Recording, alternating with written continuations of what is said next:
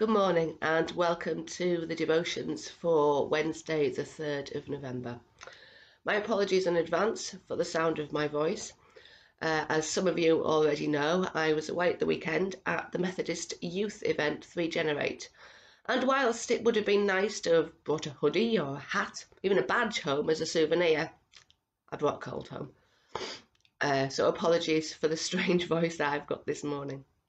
But I do want to share with you about the weekend away. It's a long time since I've been on a Methodist weekend.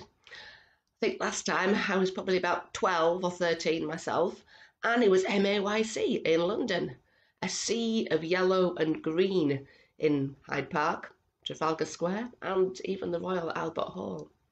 So 3Generate is the modern equivalent of that, but very, very different.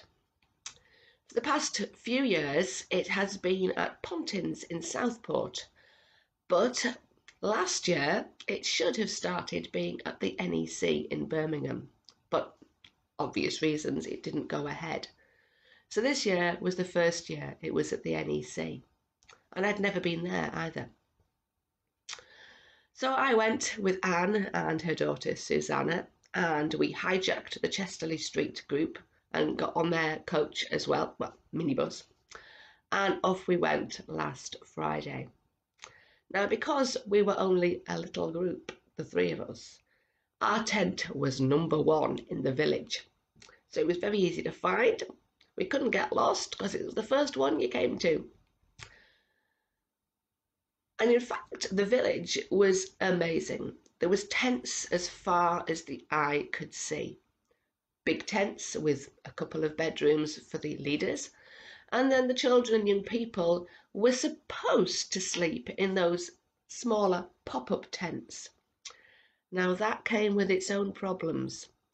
They're not very big, and they expected 2 children and young people to get into these tents, which is fine if you're only about 10, but when you're taking teenage boys who normally have got big feet and long legs, getting 2 of them in those tents was not going to work. Thankfully, we had 2 spare ones, and they soon disappeared to be used by bigger people. The village was in one end of the area that we were occupying, and then as you walked through into the town, there was the volunteers village, full of big tents.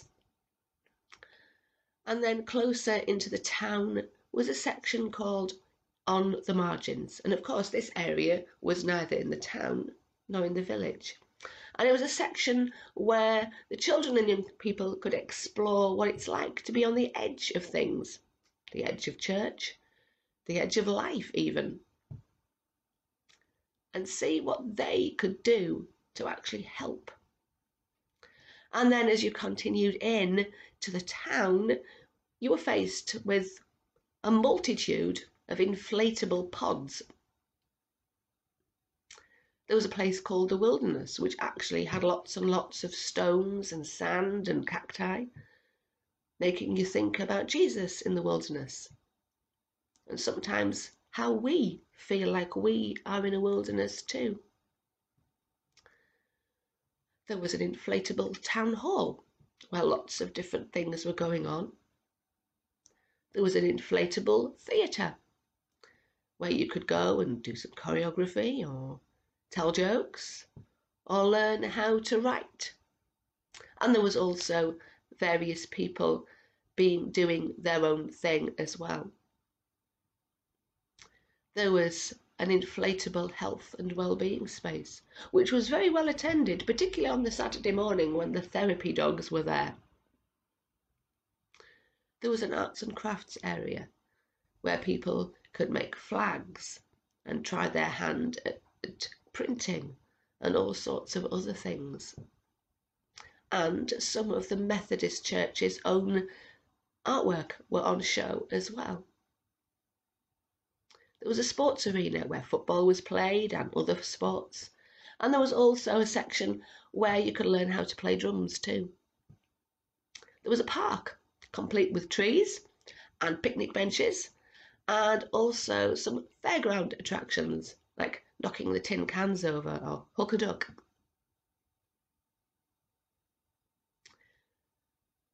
There was also our eating area, set out a bit like a school hall really, with lots of wooden tables and benches where we could share breakfast together and our evening meals.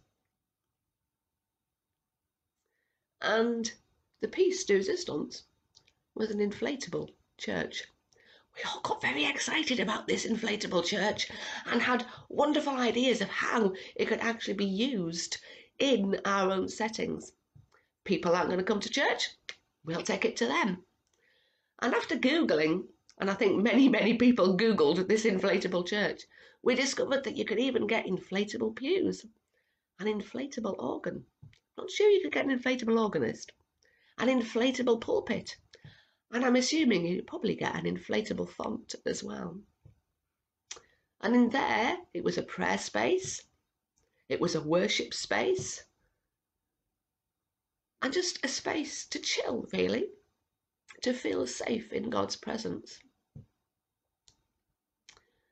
And because it was all inside, it didn't matter the fact that it tanked it down most of the weekend, because most of the time we didn't know. In fact, none of us saw daylight until Sunday afternoon when we were leaving. As I said, because it was all indoors and there was security on all of the doors, both from 3Gen volunteers and from the NEC staff, who, I'd like to point out, were amazing. Nothing was too much for any of them. We knew that the children and young people were safe, which was great because there was an area called the Well, which was specifically for the adult leaders to go and chat with each other, do a bit of networking. There was 1 or 2 workshops, which I took advantage of. And there was lots of volunteers there who were quite happy to make you a cup of coffee. And there was lots of goodies, edible goodies, that all youth workers need. There was also time to spend in worship services too. There was a wonderful late night communion service, which I took part in.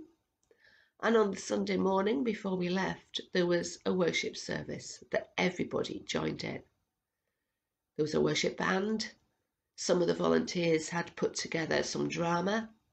And obviously there was a speaker too. But partway through the service, the youth president, Dan, came up and stopped the service. Why? They'd had a prayer request and he wanted all of us to pray. There was a group from the Isle of Man and they just learnt that they might not be able to get home as the ferries had been cancelled because of the weather. So we prayed that the ferry would be reinstated. And we prayed for everybody that, depending on where you were going, what the weather was going to be like, that we'd all get home safely. And the service continued. About 10 minutes later, he was back with an update. Wonderful news. The ferry is back on. The Isle of Man contingent can get home. So there was shouts of Amen and Hallelujah, and everybody got very excited. And then the service continued. The service ended and we were all encouraged to go and find our luggage and to queue up to leave the place and collect our lunch on the way out. We all had little bags with our packed lunches in, so everybody was going to get fed on the way home. But obviously, travelling home 4 hours, the main thing you want to do is find the toilet before you leave. And ladies, you will know that there's always a queue. And there was. So we stood there in the queue talking about this wonderful answer to prayer. And then a lady behind me piped up. She said, "But what you don't know," and she said, "I'm the leader of the Isle of Man group," is the fact that all the ferries before ours were cancelled. And all the ferries after ours are still cancelled. There's only ours is going. How amazing is that? And what a wonderful testimony as well when they get home to be able to share that with their church. And what a wonderful testimony for all of us, really, that that power of prayer has got that group safely home over the sea. And I'd like you all to pray as well. As I say, there was me and there was Anne and Susanna from the circuit. And my prayer is that next year we won't have to hijack Chesterley Street's minibus, as we'll be able to take our own. We'll be able to take a group of our own young people from the circuit. So please pray into that we can take a group of our own with us. Let's pray now. Dear God, we thank you for answered prayer. We thank you that in those moments on Sunday morning, you heard our prayers and that ferry was put in place to get this group safely home. We just pray for our own circuit, that in 11 months' time, we will be able to take a group of our own children and young people to see that they're not on their own. Over this past year, I think many have become disillusioned and just see that there's only one or two of them in the church. But help them to realise that whilst they may only be one or two in the area, across the country, there are hundreds and probably thousands of children and young people who are coming to know you.